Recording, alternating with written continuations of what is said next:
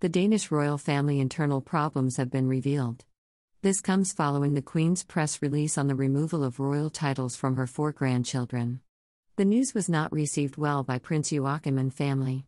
The Queen's youngest son attended the interview that saw him publicly criticize his mother, a move that is not usual. Their conflict with the palace was revealed during Princess Marie and Prince Joachim interview with the Danish media outside their house in Paris. Princess Marie made it clear that their relationship with the Crown Prince and Crown Princess is complicated.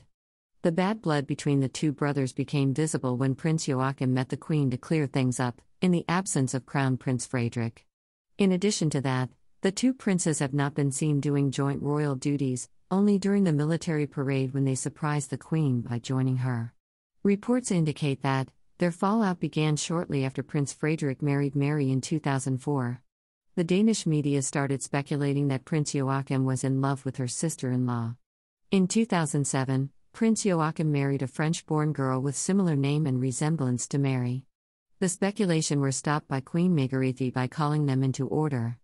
The rivalry was fueled by the media reports. In 2009, pictures of Prince Joachim and Princess Mary greeting each other with a kiss on the cheek was captured. In addition to that, the Swedish magazine Svensk Damtidning published a picture of Prince Joachim allegedly trying to kiss the Crown Princess. The Spanish magazine Vanidades El Confidencial was not left behind. It reported that Prince Joachim was deeply in love with Mary. It went further to report that the prince attempted to stamp his lips with Mary's. The princess got away with a smile, as Princess Marie watched the two. The bitter row between the two princes is evident as Prince Joachim was later sent to Paris. Princess Marie showed some dislike when said that she was not happy to go and live in Paris with her family permanently. She stated that the decision was not their own. The mother of 4 told the Danish magazine See and Hear, "It's not us who decide, but I love living in Denmark." In 2020, when Prince Joachim got a stroke, Princess Fredrik visited him in France alone, leaving the Australian-born in Denmark. This is because of the tension between the two princesses as a result of Prince Joachim.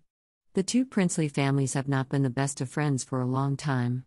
Crown Princess Mary was seen supporting the Queen following her press release. She insisted that change is difficult and hurts, but the decision might be right. Finally, another cause of the family feud between the brothers is probably as a result of the positions they hold in the palace.